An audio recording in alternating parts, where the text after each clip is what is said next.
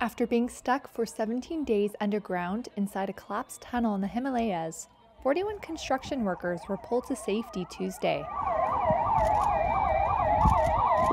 The men, low-wage workers from some of India's poorest states, were given a traditional welcome, greeted by government officials and garlanded with marigold flowers.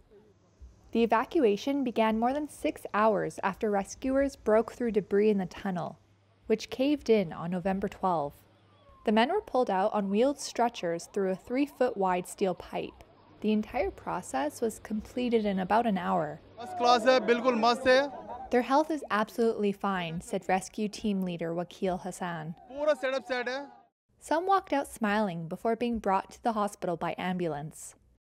While underground, they were receiving food, water, light, oxygen, and medicines through a pipe. Rescue efforts hit snags along the way as teams worked to build a tunnel with high-powered drilling machines. As the machines failed with still about 50 feet to go, government agencies turned to so-called rat miners, a group of people skilled at burrowing in tight spaces. They drilled through the rock and gravel by hand from inside the evacuation pipe.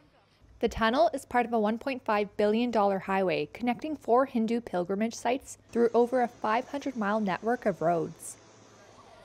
Authorities have not said what caused the cave-in, though the region is prone to landslides, earthquakes, and floods.